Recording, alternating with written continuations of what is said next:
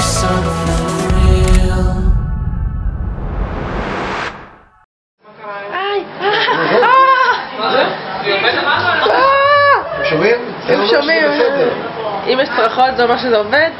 I'm reminded all the time that I'm a professional athlete. I just came back from a movie and it was, I don't know, maybe 2 hours. Couldn't even sit there without my knee hurting. I can't wake up sometimes without walking to the bathroom and feeling pain in my feet.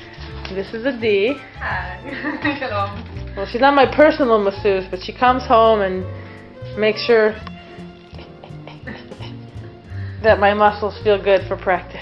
So we're gonna start. I have a broken, dislocated finger. I mean, as an athlete, every day is something. Every day is a struggle to get out of bed. Every day is a struggle to put those shoes on because you know you're gonna get hit. The work is physical. And after I've been playing basketball for, I don't know, more than 15 years, I have a lot of mileage on my feet. And every day really does sometimes feel like a struggle to just get up and move because something's always hurting. When I have 3 weeks off, or 4 weeks off and my body finally feels semi-normal again, it's tough. It is a mental battle because you finally feel like your body's rejuvenating and feeling better and your little aches and pains are slowly going away and you have to start right back up again with the practices and with the hitting and the pounding, and it is definitely a sacrifice.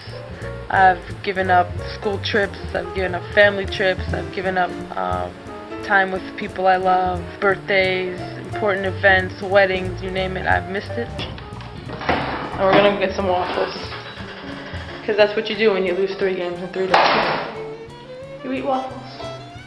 And I got my battle scars very close to the eye. Someone scratched me from here to here, all the way down to my nose during the game. It's good times.